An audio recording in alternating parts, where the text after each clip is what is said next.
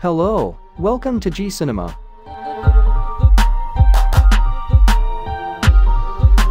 Godzilla x Kong, the new Empire director explains why one of its central monsters sees its look changed for the upcoming film. Godzilla x Kong is directed by Adam Wingard and will be the next addition to the Hollywood MonsterVerse franchise. Godzilla x Kong is set for release on April 12, 2024, and stars a leading cast of Dan Stevens, Rebecca Hall, Rachel House, and Brian Tyree Henry. Now, Wingard explains why Godzilla's appearance is different in Godzilla x Kong. Speaking with Total Film, via GamesRadar, Wingard explained that for the previous film, he wanted there to be continuity between Godzilla's look in The King of Monsters and the 2014 Godzilla remake. In Godzilla x Kong, however, Wingard was looking for a chance at doing his own version of Godzilla.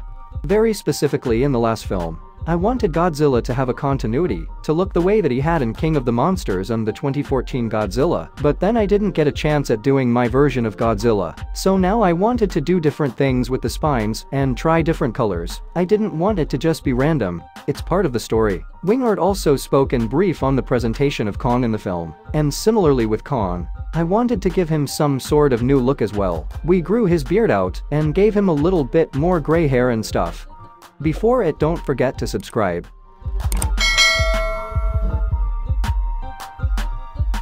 Could Godzilla x Kong, the new Empire revive the MonsterVerse? As he alludes to in his statement, Godzilla x Kong, the new Empire is not Wingard's first dive into the MonsterVerse. The director previously took on the story of Godzilla and King Kong in 2021's Godzilla vs. Kong, which is the follow-up to the 2019 film Godzilla, King of the Monsters. Having been invited back for another entry into the MonsterVerse, it seems that Wingard will be more comfortable taking creative liberties with the classic characters than he did in Godzilla vs. Kong. Godzilla x Kong, the new Empire is positioned uniquely within recent Godzilla films. While Wingard's Godzilla vs. Kong received largely positive reviews, garnering a 76% on Rotten Tomatoes, Godzilla, King of the Monsters received a far less glowing 42% on Rotten Tomatoes. Additionally, 2023 saw the release of Toho's Godzilla -1, a Japanese revamp on the monster which received universal acclaim. Godzilla x Kong will have to do work to keep the MonsterVerse on a positive review track,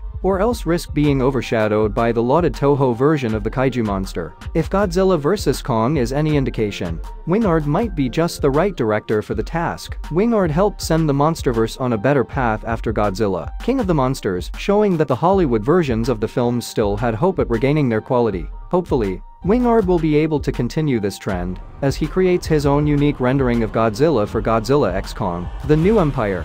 Thanks for watching this video.